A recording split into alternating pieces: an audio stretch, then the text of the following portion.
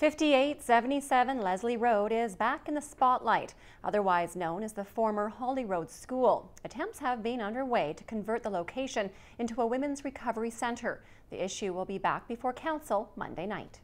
It was a controversial issue for the last council, a proposed women's recovery centre in the now vacant Haldi Road School. The proposition met with a great deal of pushback from the residents of the area.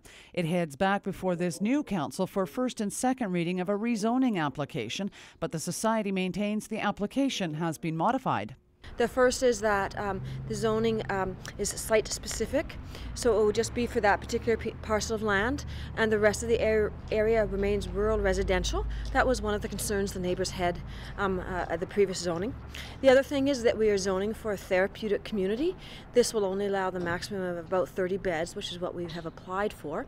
The application is also for an amendment to the official community plan for the site only. Some of the most outspoken opponents were caught by surprise, but they say their concerns are the same. Haldi Road Community's position has not changed. We still have legal counsel and are seeking advice. It's disappointing. We've had no contact with the proponents. There's been our issues are still the same. Our concerns haven't been answered.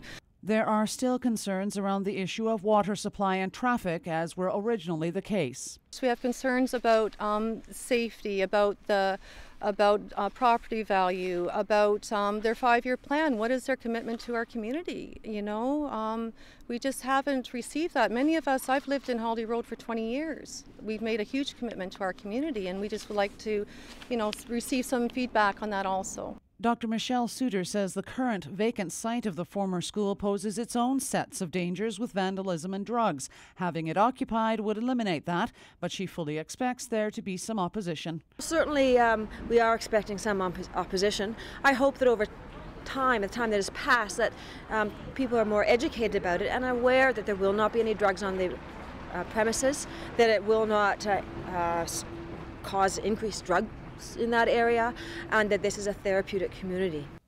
The society cites a similar style of recovery centre on Vancouver Island, which has operated for 5 years without a single negative impact on the neighbourhood. Cheryl Jan, CKPG News.